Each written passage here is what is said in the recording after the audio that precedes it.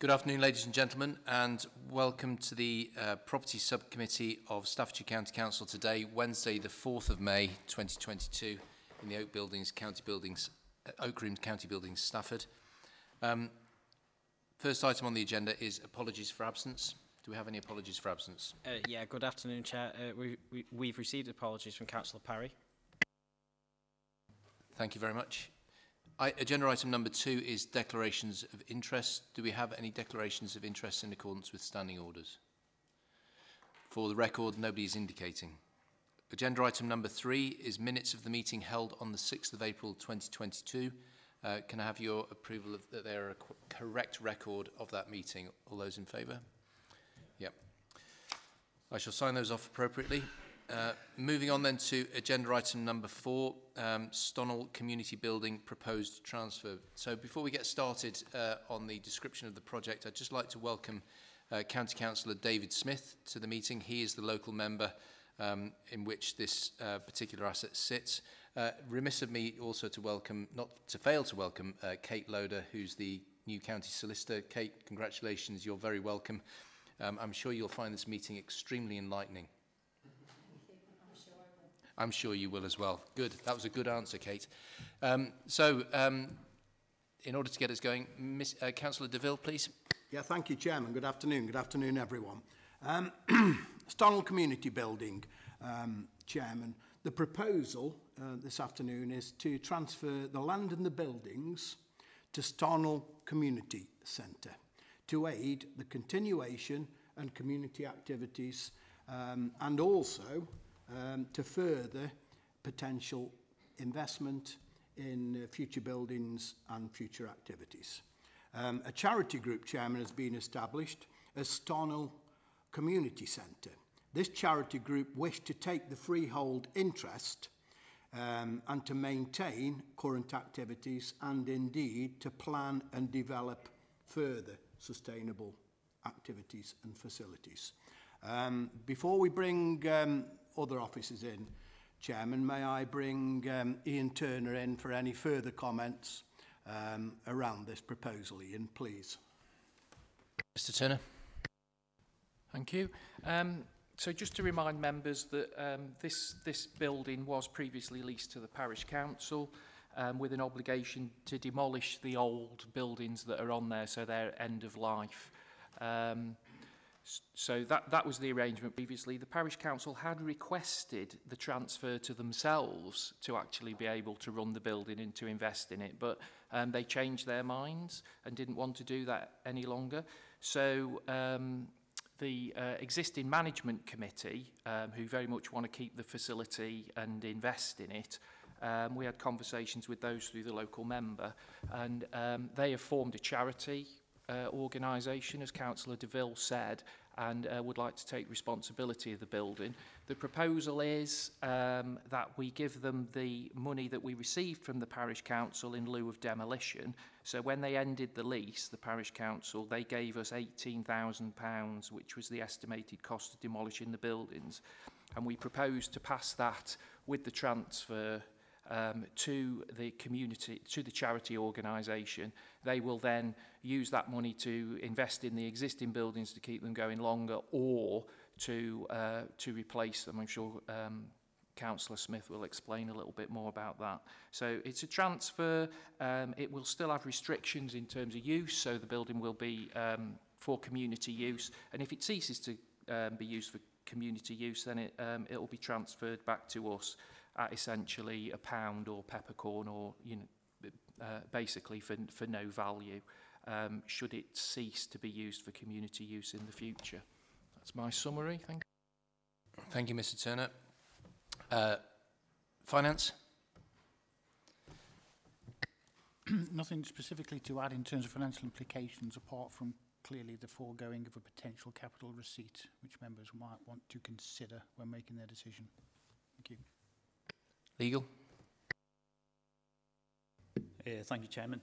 Yeah, the undervalued part is covered. It's well below the 200k valuation, so that seems fine. The only other thought that I had was the £18,000 contribution that the County Council would be making, whether that should be repayable if the community use ceases or isn't kind of commenced on site. So that's the only consideration on that. We have a preemption to, if the community is on side, we have a preemption potentially to take the land back, but there's no kind of mention of what's happened to the £18,000. Okay, we'll think about that in a moment. Valuation? Mr. Chairman, I've already provided my valuation figure for the report, so I've no further comments to make. Thank you. So we've heard the formal contributions. We're now going to move to the local member, please. Councillor Smith, I'd like to give you the opportunity to sort of give us a sort of some colour to the project, because we've had the bare bones and the local members' input is extremely valuable on these occasions. So over to you, Councillor Smith. Chairman, could I just first say I'm very sorry that the whole thing got off to a false start. I really don't understand the reasoning for that, and I think that we'll let it all go into history. What is absolutely super is that we now have a charity established to be able to very, very rapidly start to make things happen. And the length of time that we've taken to get here is no reflection on this committee. And I would like to thank this committee on behalf of the charity most sincerely for the tremendous work that you've achieved in sorting out the transfer. I'd also like to add to that a special thank you to Ian Turner, who has given us support and assistance far beyond what one would normally expect from an officer in this particular case. And he supported us, assisted us, and aimed us in the right direction to set up the charity and to come within the 6 months that we had to establish the basis under which the transfer would take place. Could I just mention, if I could add a little colour to the use of the building? The building is a somewhat aged Nissen hut, but the existing management committee have done a tremendous job in maintaining it. It's in a very, very attractive situation, and it's almost hard to imagine that it's coming to the end of its life as a building. It's very, very well used. There is only, Stonehall, just to fill you in, is a very, very active community. We have a considerable number of local groups who do all sorts of things, from the film club to the painting group to the coffee club, which meets 50, 60 strong every week. Every group in the village, apart from one, meets in the hut, not in the village hall. And so it has a fairly significant role to play as far as the future is concerned. The management committee are very, very keen on the prospect of being able to replace the building with something that's got a more permanent life expectancy. We had a bit of a blow last week because with things which are happening as far as building costs are concerned, we now have we now have noticed that the cost has gone up from £200,000 to replace the building to between 350 and 400,000. So our role in raising the funds to be able to look at a replacement building and really make it go and into the end of this century is an even steeper hill to climb. But the community is very active, very enthusiastic, and I'm sure that those of us that drop off the end of the chain, there are new people coming in that will take over those roles and will continue to meet the objectives. So finally, may I just say thank you very much to everyone. It's been very, very much appreciated. The final working has gone through so quickly that it's almost unbelievable. So thank you all very much indeed. Thank you, Chairman.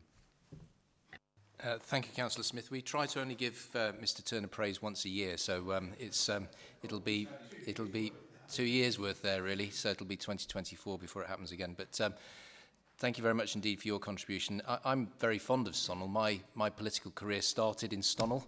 in the village hall, as it happens, and here I am now, 20 odd years later. So it is very close to my heart for those reasons.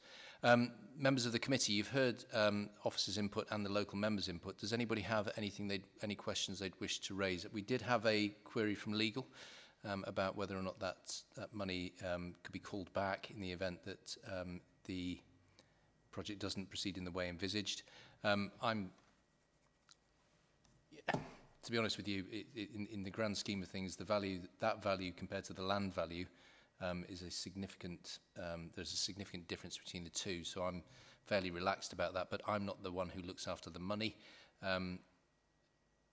Rob, have you got any comments on that? Not specifically. I think it's the same comment I made before. It's about there is a six-figure sum being foregone, and in the overall scheme of the County Council's finances, it's whether that can be deemed to be affordable. Other than that, the proposal seems very straightforward and quite sensible to my mind. It's the foregoing of the receipt. There's no specific net cost of continuing, so in that sense, I'm pretty relaxed. But we do have risks and pressures coming up, as you know. So members of the committee, you are being asked to forego a significant receipt, but for community purposes. So this isn't this is a clearly important decision. So any comments from members of the committee before I ask Mr. DeVille, Councillor DeVille, to read out the recommendations? Councillor Price. Yeah, excuse me, Chair. Yeah, you've pretty well covered it, and there's obviously a very keen and active community group working out of this building, and that's something that this authority likes to endorse and support as well, making sure that people get fit and active, and this certainly ticks those boxes. So I'm more than happy to support the local member and the community group as well with this. Thank you. Yeah, little more to add really, other than I think it's consistent with the aims and objectives of the organisation that we do allow this to proceed. So I'm very happy to move to a vote if you are, Chair. Councillor DeVille, can you give us the recommendations, please? Thank you, Chairman. Just before I make the recommendation, I think that Mr Salmon makes a very valid point, Chairman, and future financial challenges are extremely apparent for this county council, and I think it's right, Rob, that we consider that. However, I think in this instance, as Mr Price and Mr White said, Chairman, I think the community benefits of this facility and the fact that we're working in partnership together on this really vital local facility sort of outweigh at the moment the thought about the possibility of the capital receipt. But Mr Salmon's point was certainly well received, Chairman. Chairman, I have 4 recommendations, please, this afternoon. That the subcommittee firstly approves the freehold transfer of the property known as Stonnell Community Building to the registered charity Stonnell Community Centre for £1. 2, that the council provides a capital payment of £18,324 to the charity, which is the money received from the parish council in lieu of the demolition obligation. Thirdly, Chairman, that the transfer includes restriction on use to community activities and that the County Council retains a right of preemption or call option for £1 should community activities not continue. And finally, Chairman, any and all actions to implement the decision to be delegated to the Assistant Director for Commercial and Assets, who is Ian Turner, Chairman. They're the four recommendations this afternoon. Thank you. You've heard the recommendations. All those in favour?